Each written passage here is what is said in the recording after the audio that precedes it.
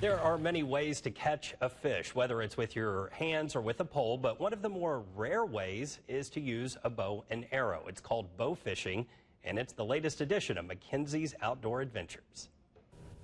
You're on a boat with lights and see the fish, shoot the fish.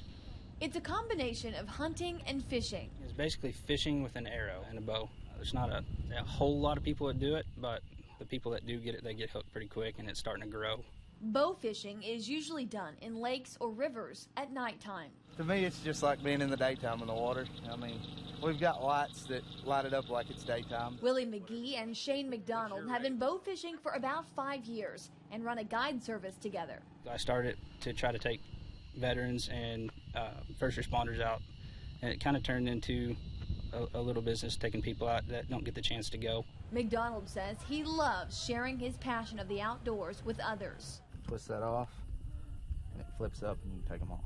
I grew up in the outdoors, and some people didn't have that chance. So to me, it's helped me along in my life, you know, just being out in nature and getting to see things that you don't get to see in the city every day, you know. And if those guys don't have the means to come out here and do it, then we're more than happy to bring them. You're allowed to bow fish for non-game fish only, like carp, flathead catfish, or alligator gar.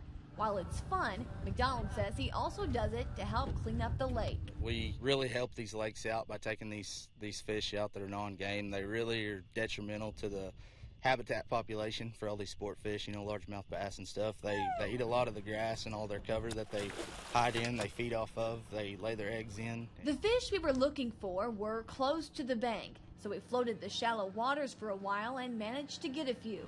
Teamwork makes the dream work. Willie says his favorite part about bow fishing is the camaraderie between him and the people he goes with, and it keeps him busy during the off-season for hunting.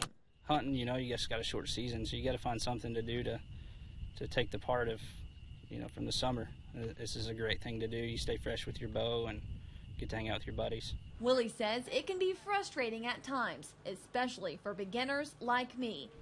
Haven't got anything yet. Okay. Working on it. But you know what they say, practice makes perfect. Got one. Reporting for 7 News, I'm Mackenzie Burke.